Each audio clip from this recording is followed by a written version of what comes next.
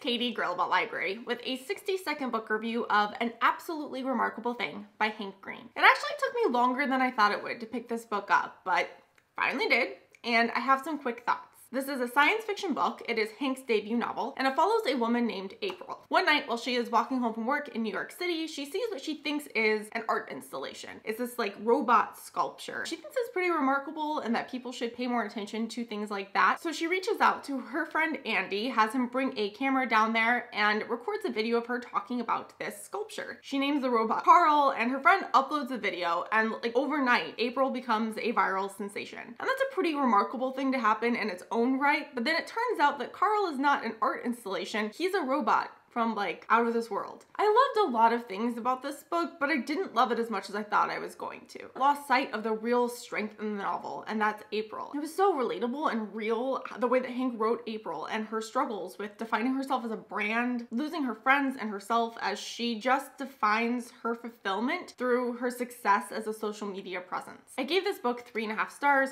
I really enjoyed it. I don't know that I would recommend it to other readers, but I do hope that there is a sequel because the ending of this book was pretty great. Have you read An Absolutely Remarkable Thing? Comment down below, let me know what you thought of it. Thank you so much for watching this video and for reading. Have a great day. Bye.